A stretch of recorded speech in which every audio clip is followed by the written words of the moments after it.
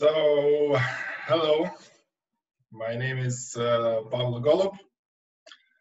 I'm working for Cybertech and I'm a senior database consultant or senior database developer.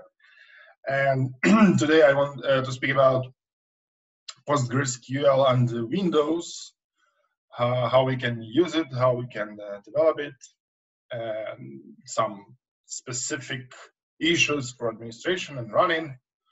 We'll see. So a couple of words about my company, Cybertech. So we are 20 years old company.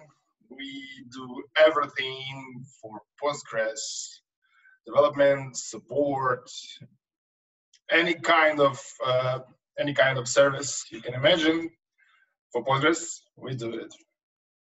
We have several branches, and our headquarters is in Austria. Here you can see some of our clients.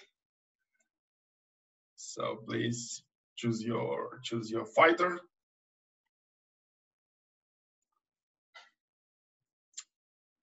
Yeah, as I said, so we do support, training, consulting, tuning, clustering, patroning, whatever you want, just ask us and we can provide that service for you. So let's return to our topic. So usually when in PostgreSQL community we are talking about Windows, I'm hearing a lot about boo, Windows sucks, Windows must die. What the hell? Who is using Windows these days? But according to Stack Overflow developer survey this year, we can see that mostly half of all developers are using Windows as a target platform. So half of services or products are targeted against Windows. But if we will ask our developers about their primary operating system, we can see that 45% of all developers use Windows as a primary operating system. Okay, what about Postgres on the Windows? Why anyone wants to run production maybe server on the Windows? Is it faster? Is it safer? Better? What is the reason? For that, I'm asking Magnus Hegender, the legendary developer. Thanks to him, we have a native Windows port for Windows. So nine years ago, he said that Postgres will definitely run faster on Linux because PostgreSQL was designed for Unix architecture. And later, during the work on Windows build, developers just implement the same ideas of Unix architecture on Windows. And it works fine, but probably it doesn't perform the best if it might be created from scratch for Windows. I asked Ilya Kosmolymiatsky, another friend of mine, a professional in IO stack of Linux, and he said that when PostgreSQL was ported, probably the old Windows IO stack was taken into account. So nobody knows for the modern IO stack and then PostgreSQL, is it better or not? And one more quote from Magnus. 12 years ago, he said that probably there is no need in 64-bit built for Windows? Probably not. But as we all know, today there is no official 32-bit build of PostgreSQL for Windows. So I will show you how that changed during the time. So okay, let's talk about history, how these changes were applied during the time. For that, I used official sources just like PostgreSQL documentation and release notes, and I want to share with you one more source from bookart.org, where all release notes for all versions of PostgreSQL beginning from 6 something are listed on the same HTML page. So you can find, search for anything and compare between releases, what was added, what was missing, etc., etc. So the first time the Windows is mentioned in release notes is 1997, and thanks to Bruce Mongen, he just decided to remove everything Windows specific. So, okay, good start. Then later, Magnus Hegander implemented that libpq is a client library, can now be compiled on Windows. It can be compiled, but it is not yet officially supported in 6.4. 6.5, some work on Windows NT backend port started. 7.0, this is the first official support for client library libpq. So now on, people can use this library to create client applications, but the server is still runs on Unix. So that is 20 years ago. 7.2, here we see that first port using Cygwin arrived. So Cygwin is the layer, the POSIX layer for Windows. So it implements POSIX calls for Windows. So the software thinks that it runs on the POSIX, and then this layer translates the POSIX calls into the native Windows API. This is not the true port yet, but this is the first step.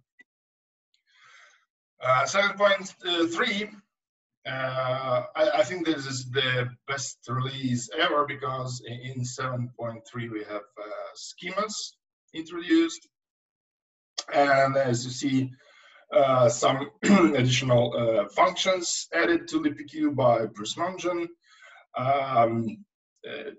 some walls functionality, etc. 7.4, Bruce implemented pq-freemem for working with the memory from the libpq client library. This is still about client library, not the server itself. Added some compatibility functions, and client interfaces now can be built using MinGW toolchain. I will talk about it later. The first native support for Windows was in 2005. That was 8.0 release. So thanks to Magnus Hegander and thanks to everyone involved. So from now we can run PostgreSQL server, not only client applications. We can run Windows PostgreSQL server on Windows. Later, a year later, some Unicode working, Kerberos support, IPv6 connections by Andrew Dunstan, 8.2 some authentication edit, stability fixes, some internal semaphore implementations. 8.3, the first release where officially Microsoft Visual C++ used for building packages. 8.4, some internal time T data type is made unification for all platforms. So on every platform, time is now 64-bit. 9.0, so some event logs in set UTF-16 encoding, not UTF-8, as we might expect. And that was the first release where support for 64-bit Windows implemented. So it was only 10 years ago, not so long. Okay, 9.1. Here we can see that CTL PG control now allows us to use a Windows server as an auto start or start on demand command in auto start on demand mode. And in that year, by Andrew Dunstan, another extremely important functionality introduced. From now on, we can build PostgreSQL with the MinGW64 toolchain. I will tell later about the differences between MinGW and MinGW64 and what that means. But MinGW64 allows us cross-compile the whole source tree, so you can run this compiler, this toolchain on Linux, and compile binaries for Windows 64. Just like as an example. Nothing interesting here. Probably 9.4.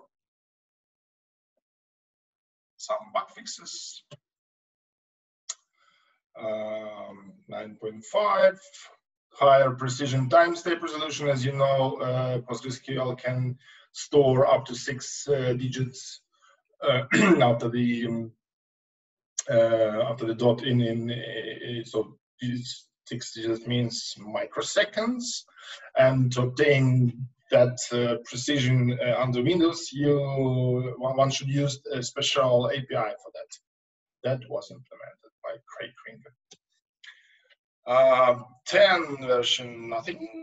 Okay, PG function info B1, that is the macros used for client library libpq, and from this release, every client function in library marked with this macros is marked as DLL export. So you can, every developer using client library can use all this function automatically. 11, so we can see that here is a large pages support in Unix world. This is known as huge pages, huge pages. So in Windows world, we called large pages 2 years ago. A year ago, changelog for 12th version. From now on, we require C99 compliant compiler. So that must be Microsoft Visual C 2013 and higher. That was implemented by Anders Freund. And this year will provide us with the new functionality by Peter Eisentraut. This is Unix daemon sockets, collation versions, and by Thomas Monroe and by Michael Pakier. The support for Windows 2000 were dropped. Yes, 20 years passed. So okay, what was the past for Windows? So first mention of Windows is in the 6.1. The official client support for client application in 7.0. Full official support for both client and server is 8.0. And support for 64 bits in 9.0 version. Windows packages. As you probably know, Windows is famous for its installation packages. There is a package manager called Chocolati, but it's not yet official. So the only one official installer listed on the official site, PostgreSQL.org, is installation package by Enterprise DB. 2 years ago, there was another one by PGSQL. I like it. It was quite interesting. It looked like a package manager, so you just download the client and then choose what exactly version you want to install. As I said, Chocolati package manager provides vanilla packages of PostgreSQL, but they are not official. And if you want some non-vanilla PostgreSQL servers, you have from what to choose. For example, Enterprise DB Advanced Server, Postgres Pro, PowerGres from our Japanese colleagues, and our company has CyberTech TED package if you want it. Transparent encryption. Okay, how different packages on Windows from the Linux? Well, let's compare with the Ubuntu packages.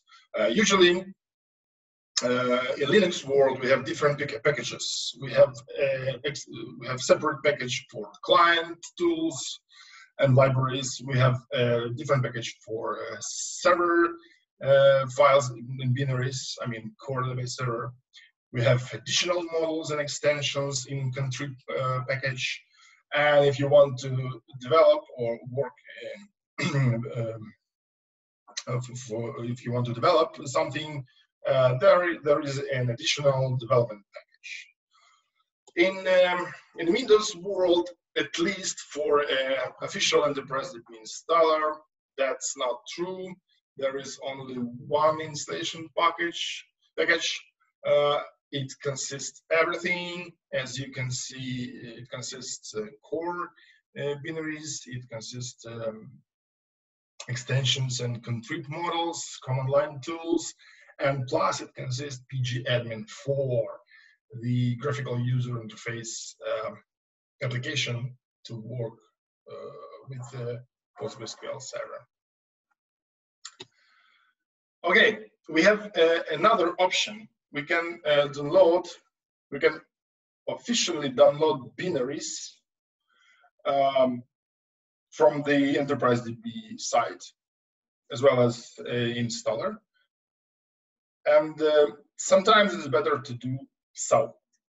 The only reason between the installation and binaries package is that you need to make some steps on your own. If you download binaries, you need manually initialize a new data directory cluster. You need to control how to start, how to stop, how to pause cluster using the special command line tool pgctl, pgcontrol. And if you want to use Windows service to control PostgreSQL instance, then you can use pgctl register command, which allows you to register the service, to start, to stop, etc. If you want to build your own installation or you want to deploy PostgreSQL server or some of the tools with your application, you may also just the load binaries as shown here, then just extract them, remove what you don't need. For example, if you want to deploy a server with your administration tool, then you probably don't need pgadmin 4, or you don't need symbols which are used for development, and then somehow deploy it with your application. Okay, so installation, that was installation of Windows, running on Windows. So first of all, as I said, on Windows, we are using a concept of a service. So a Windows service is just a regular program, but it's different in the way that it implements a special services API. So it communicates with the Windows, and it's started by the special process launcher process. And it listens for start, for stop, for pause commands, and reacts in the proper way. And the reason for that is that services under Windows do not require any user interaction. So even if nobody logged in on Windows, the PostgreSQL can be started and operating normally. But yet, if you want to somehow control services, you can do it with Windows administration tools. No problem with that. How to start service? You can create services manually, as I said, for binaries, or service is created by the installer.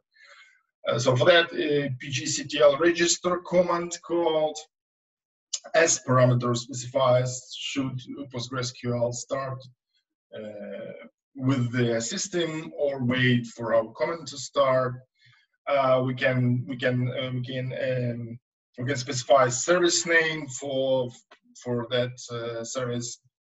That allows us to have several services and several instances on the same machine. For example, if this is a test environment. Of course, you can unregister a service from the system with the command. And one more interesting command of PGCTL is a kill command, which sends a signal to a specified process. Why do we need that? Because Windows has 3 kinds of signals and none of them works. Windows doesn't work with the concept of signals. Well, to be honest, there are 3 signals. They are used for console applications, but in Linux there is no built-in kill command. You can now just signal to any process some signal. So for that, PGCTL implements an internal machinery. So using PGCTL kill commands, you can emulate the behavior on POSIX systems when you just kill something to your Postgres instance. Where it's convenient, for example, Patroni is using signals for controlling PostgreSQL instance. Some applications written for POSIX or Unix are also usually use the concept of signals. Another difference on Windows is the bus delimiter. As you probably know, on Windows, the standard bus delimiter is a backslash.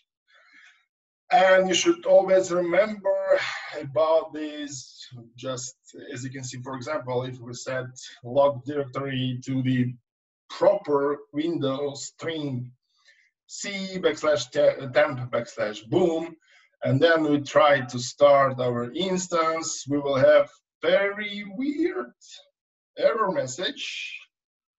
What happens? I will tell you what happens.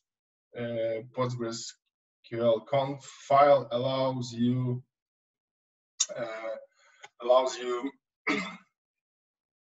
escaping. So \t will be changed, will be treated as tab, and \b will be treated as backspace. So if you want to use \path delimiter on Windows, you should double it to escape \. But you can also use the regular slash as a path delimiter. That's okay. PostgreSQL understands that, and the same applies to the Patroni configuration files.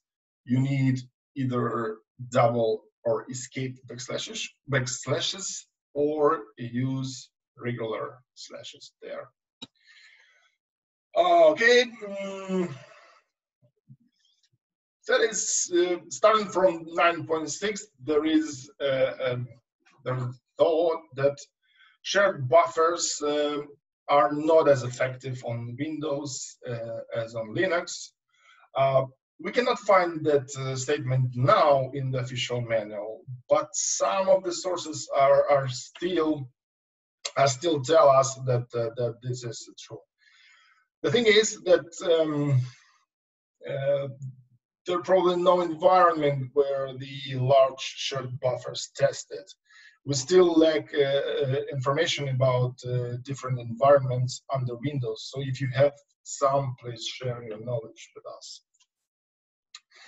As I said before, huge pages are known as large pages on Windows, and it's a bit tricky to run PostgreSQL using log pages because you cannot run it as a regular service. You need to apply some group policy, and you need to start Postgres using the command line on the administrator account.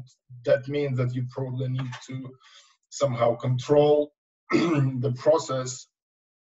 That's a little bit tricky. We have no data about how performant Windows installation with large pages can be. There is a theory that it might help, especially with the combination of high values for shared buffers.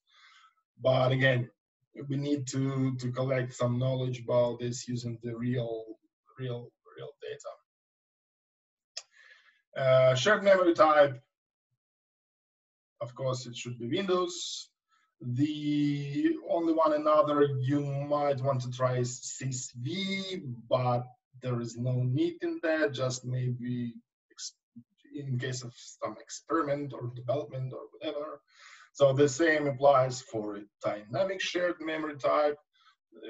Both of these should be Windows.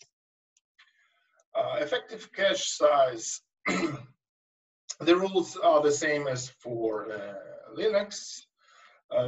This value used only for estimation purposes. So don't be afraid if you set this value to something that can kill your system. So the conservative value is half of the memory available. If you want a more aggressive, set it to 75% of the memory available. You can try to estimate the proper value with the task manager, open memory tab of memory tab of the performance, and there you can sum cached value with the available and put it and try if that helps. A year ago, I told that Unix socket directories are not available under Windows. So this is not true for PostgreSQL 13. thanks to Peter Eisentraut, in this year release, we will have Unix domain socket support under Windows. And that means that I need to change back some changes for Patroni I did last year, disabling Unix domain socket support. So some different authentication methods. So for GSS API, you will need MIT Kerberos for Windows, and SSPI will work only if server and client run Windows. So that's one will notice if you're running PostgreSQL onto Windows, you might want to disable Windows Defender, also known as anti-malware service executable. Probably this is not the case for this Windows Server environment, but if you are running test environment on your local machine during development, you should do it, because PostgreSQL creates a lot of tiny files and systems gone crazy about it. You can do it in Windows security settings. Just exclude folder with data folder with your cluster, and exclude a folder with PostgreSQL binaries, and you may add the Postgres process to the exclusion. Okay, development on Windows. According to manual, it is recommended to use Visual Studio Express 12.18. Why Express? Because it's free. But you can build Postgres starting from 13 to 19. All the binaries will be dependent on the redistributable packages for 32 bits or for 64. The official installation binaries are built using Visual Studio. There is another way of building the source tree, as I said before. The old one is min.gw and msys. So min.gw is minimalist GNU for Windows. Treat this as a tool chain with compiler and needed headers and libraries. So min.gw doesn't have a Unix simulation layer, so it tries to implement POSIX calls using the Windows API. And msys is just a collection of GNU utilities such as bash, make, grep, etc. This is just a convenient environment for to use it with this min.gw toolchain. msys and min.gw are quite old, and they allow only build 32-bit program, no support for 64. For that, there is new version of both of these software packages, msys2 and min.gw W64 means for Windows 64. So msys2 is an independent rewrite of msys. It's not a next generation. It's independent. It's a fork based on the modern Sigmin, as I said, the POSIX compatibility layer. And min.gw is a tool chain for which was improved for support of 64 bits. And the main thing here that min.gw Windows 64 allows us cross-components, so you can run it under Linux and compile binaries for Windows. And msys2 provides you with the package manager Pacman, which is very convenient comparing to the previous version. So how cross-compiling looks like? Suppose we are running on Ubuntu, or we are running on Windows Subsystem Linux 2 or one even on Windows. We install the MinGW W64 toolchain. Then, depending on what our target is, 32-bit or 64, we we run configure script with the proper target, and then we do then we call make. And one more toolchain is a Segwin. Segwin tries to bring a PostgreSQL compatible environment to Windows. So there is a special dynamic library called Segwin1, which is in fact the compatibility layer. So the PostgreSQL or other software think that it runs in PostgreSQL environment and do the PostgreSQL calls, and then this layer of Segwin is intercept these PostgreSQL calls and translate it into the Windows API calls. This approach should only be used for old versions of Windows, such as Windows 98 or something, and it's not a correct way to go nowadays. So let me show quickly MSys2 workflow, which is true also for Ubuntu or for a Windows subsystem, Linux subsystem. So let's pretend the first line here is the command line in Windows. So we start MSys2 shell, and our target is 64-bit. But we can start the bash interpreter in Windows subsystem for Linux in Windows 10. And let's create some source directory. Let's clone OpenSSL.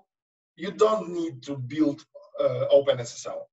It is available in MSys2. Here, I just want to show you that you can change whatever you want, patch whatever you want, and build it for your purpose. So in this example, I will build the exact 1.1.1 OpenSSL version, and we'll build it again with release 11 of PostgreSQL. Maybe some client wants exactly that combination. Okay, so let's check. First, we configure and make OpenSSL. So we provide some targets to configure script. Then we run make and install. Then we go to the Postgres. We provide Postgres with the OpenSSL directories. If you don't want to use custom OpenSSL build, just ignore that. Just build it with inclusion with libraries. Then we must check in the configure output these 6 lines where you can see that if some crypto, Nuix data, etc., crypto functions found, they should be found, because there is no much sense in compiling PostgreSQL without OpenSSL support nowadays. And then we make, in this example, I just want to build some common things. So I change the to source common and build common libraries. And then I build interfaces, scripts, and PGDump and PGBase backup and PSQL. For example, I need only some subset of tools, just like example. Of course, you can make all of that and use it. Just like example that you are able to build whatever you want in whatever way you prefer. If you want to produce 32-bit applications, you just need to switch your targets, and the whole process is the same. The interesting thing is in using MSys or in using MinGW is building extensions. The thing is that most extensions written for Postgres are not aware of Microsoft Visual C or Visual Studio. They are written using the make files, and they are using pgconfig tool to be built. So if you want to build most of extensions without official Windows support, you should try MCs2 or try cross-compiling using MinGW64. In this example, I'm trying to build PGSample2log extension. As far as I know, this functionality is already implemented in the core, but whatever, this is just an example. As you can see, nothing special, so I just run make install, and everything works. So under the hood, the make process is using pgconfig tool from the PostgreSQL installation to determine the headers, libraries, dependencies, etc. High availability for Windows. There is only one solution right now called Patroni. We have several clients who use Patroni clusters. So this is the solution. This is the solution written by Zalando team. So they call it template in the meaning that you need to write your configuration files to be able to deploy this high availability cluster. So under Windows, we are using right now etcd. And if you want to check, please go to the GitHub. I will provide a link later. If you want to check the Windows port of Patroni, you can go to Cybertech GitHub account and see their Patroni installation for Windows package. So it includes etcd, Python, Patroni, and the VIP manager, which allows you to to add or change virtual IP depending on the role of your node. Okay, so summary. There are still a lot of use for Windows in our world, and I believe that will be true a long time. And PostgreSQL is working fine under Windows. I have no idea about critical systems, but for most usage, this is completely fine. I would like to see the improved ecosystem for PostgreSQL. A lot of new applications, a lot of new tools, cross-platform for Linux, macOS, and Windows. And as we all know, Microsoft is moving to open source very fast. So the question is not whether we like it or not, the question is how can we live with this. So here you can see all main links I used, and you can see the GitHub repository for Patroni Windows packaging, and the last one is my blog post about about building PostgreSQL using MCs2. Thank you very much. Now, please, your questions.